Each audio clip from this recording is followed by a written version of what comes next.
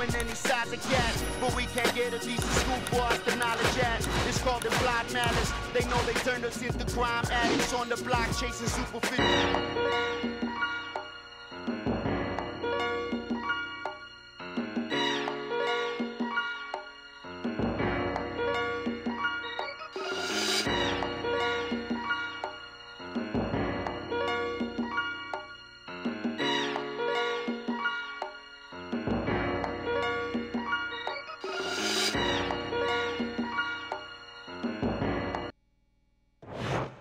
Ladies and gentlemen. Good evening, everybody. Joe Tessitore and Teddy Atlas welcoming you to the Metro Manila Arena here in the Philippines.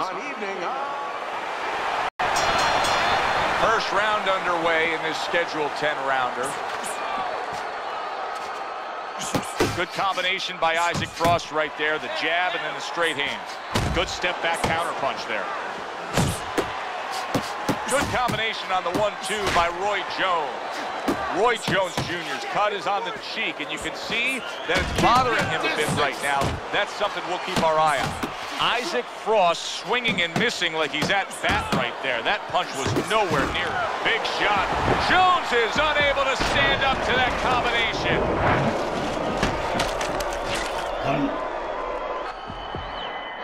One, two. How will this play out now? Roy Jones Jr. up off the canvas. You know, he's always been an instinctual fighter, an innate fighter. We're going to find out if those things are there for him right now when he needs them the most. Back and forth they go, each man getting the best of it. Isaac Frost's defense did a good job there, able to avoid that punch. Oh, Teddy, he is hurt, but he's trying to throw back. Yeah, that's the worst thing in the world. I know it's his natural inclination, throw back, but that's the worst thing because now look at the punches he's throwing. He's going to leave himself wide open for something else. That's a forceful two-punch combo by Roy Jones. Big uppercut right on the mark.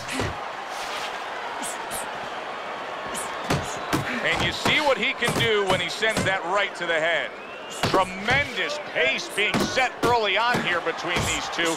Can't see this fight going the distance with this pace. No, not unless something changes, like moving their heads a little bit. Not hitting his mark there going upstairs. Boy, he is shaky right there. He is on shaky ground in the ring. Solid. This is going to take some guts to get up from this. Once again, he goes down.